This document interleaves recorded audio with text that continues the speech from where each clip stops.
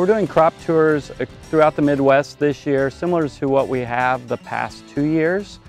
What we're looking to do is have a better understanding of how the planter affects uniform emergence, plant-to-plant spacing, and a host of other parameters, helping farmers to better understand how to maximize production by planter settings and planter equipment. I think the most exciting thing about the Crop Tour event is the situations that are created out here in the field are not very unique. And what I mean by that is the same things that we show here could happen on the same farm multiple times or multiple farms. We're dealing with issues like planting depth and correct soil conditions and speed. Sometimes we go fast, sometimes we go slow. All these things are duplicated out here.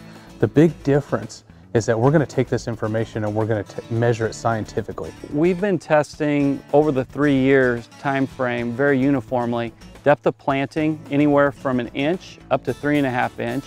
And then we've been looking at downforce controls. So too heavy, similar to putting the springs in the heaviest position in a no-till type planter, all the way to too light, similar to a single spring, a very light duty spring on some of the planters that might be out there, especially the older planters. And then compare that to our automatic delta force on our white planters. Yeah, so I think one thing that we need to see is the downforce. Just looking out across the field, you can see plant height differences, so it'd be neat to get in the rows and see what the roots look like and ears size and stuff like that.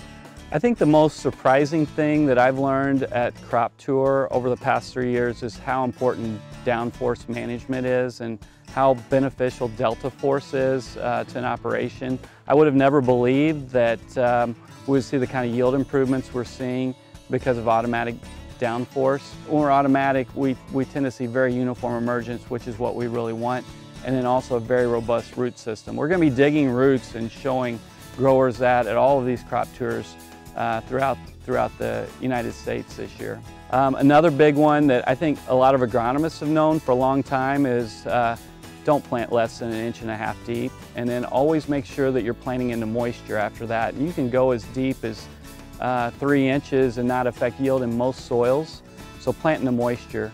I hope growers that come to the crop tour go home with some new knowledge about how to set their existing equipment a little bit better to take advantage of the things that we're learning.